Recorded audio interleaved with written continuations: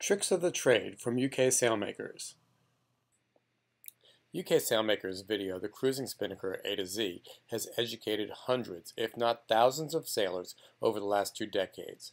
The one topic that deserves extra attention is the trick for getting the dowsing sock to work best.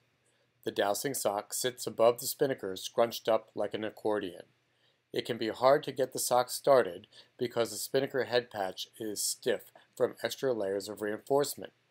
The trick is to completely unload the sail quickly, and the best way to do that is to over-trim the sheet and pull the sail behind the main, close to the boat, and then go forward and blow the tack shackle.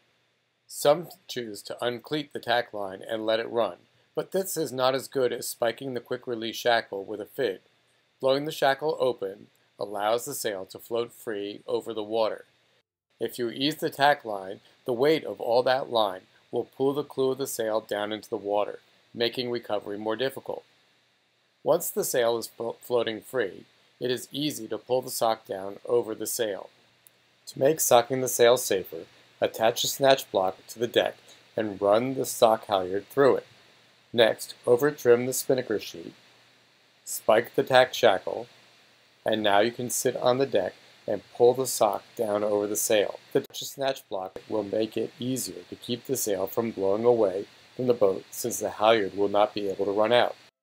Once the sock is completely over the sail, drop the sail sock combo either into its bag or through the forward hatch so that you can pack it below.